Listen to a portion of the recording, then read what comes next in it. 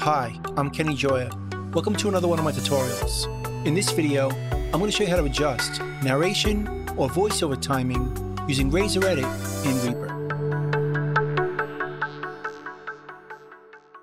Now in a previous video, I went over this exact same thing, except then I showed how to do this with tempo and tempo changes across the timeline.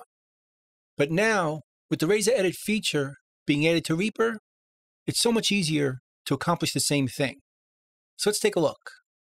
So I have a project right here with some narration or voiceover and some music underneath.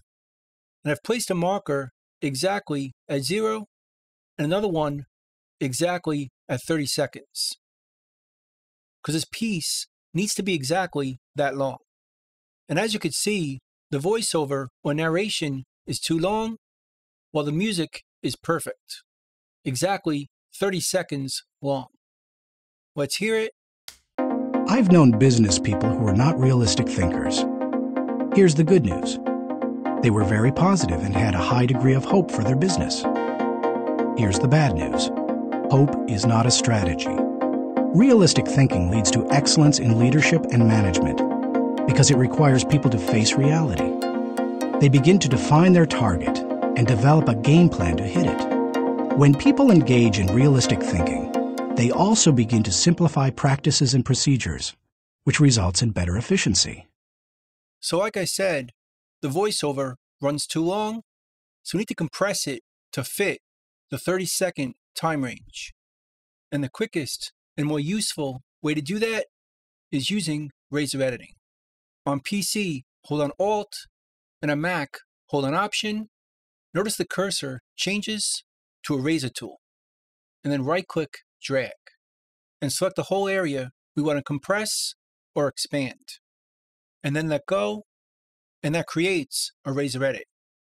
Now I want to tighten up the left side of the Razor Edit, so let's zoom in and trim it back with the trim tool. This way our narration will still start in the same spot. After we compress or expand it. So now we can go to the right side of the Razor Edit. On PC, hold on Alt, and on Mac, hold on Option.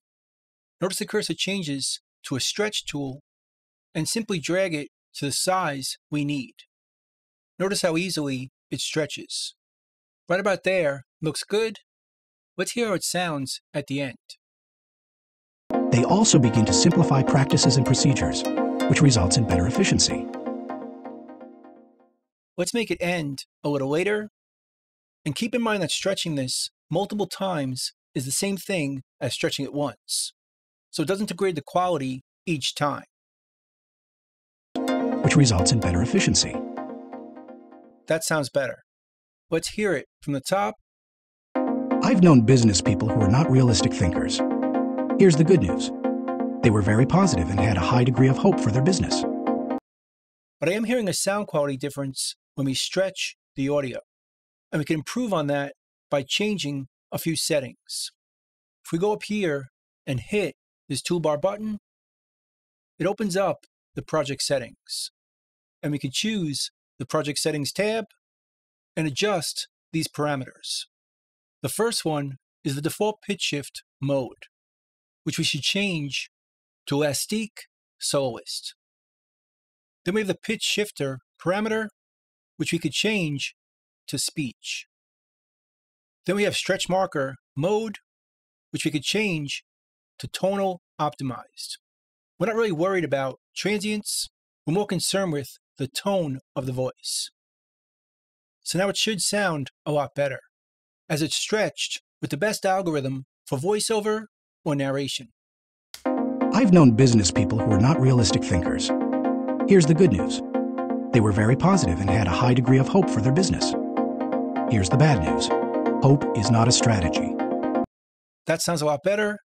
And now the length at the end is correct. Which results in better efficiency. Right at the 30-second mark. Let's say we want to adjust the speed of some lines individually. Let's zoom into this line and hear it. Here's the good news. Let's say we wanted to make this line like he said it slower. We could do the same thing. Just create a razor edit around this line and just stretch it to taste. But notice that this line isn't moving over to make room for the stretching. We could change that by going up here to the toolbar and turning on Ripple Edit per track mode. So now if we stretch this line using Ripple Edit, it'll move everything over to make room for the change. We could see it more clearly from here. We could adjust on a phrase-by-phrase basis how fast or slow the person spoke. Here's the good news. Let's play on from here. Here's the good news. They were very positive and had a high degree of hope for their business. Here's the bad news. Let's slow this line down as well. Just stretch it to taste. Here's the bad news. Hope is not a strategy. Now we could zoom out and adjust the whole thing again to take up the same amount of space. And again, it's not going to affect the quality to do this multiple times, which results in better efficiency. So let's hear those two slowed down lines. I've known business people who are not realistic thinkers. Here's the good news. They were very positive and had a high degree of hope for their business. Here's the bad news. Hope is not a strategy. Realistic thinking leads to excellence in leadership and management. So you can readjust each line, phrase by phrase, getting the timing just perfect, and then readjust the whole thing so it takes up a certain amount of time. If it needs to fit within a certain time range. Let's hear the whole thing back. I've known business people who are not realistic thinkers. Here's the good news. They were very positive and had a high degree of hope for their business. Here's the bad news. Hope is not a strategy. Realistic thinking leads to excellence in leadership and management because it requires people to face reality. They begin to define their target and develop a game plan to hit it. When people engage in realistic thinking, they also begin to simplify practices and procedures, which results in better efficiency. It's exactly the time frame we need, 30 seconds, and the sound quality still sounds good. So that's pretty much it. That's how to adjust the narration or voiceover timing using Razor Edit in Reaper. I hope you learned something, hope you could use it, and I'll see you next time. Thanks.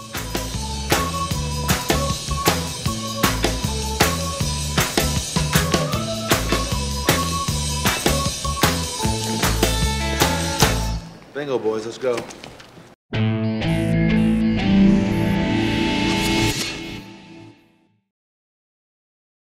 Bye.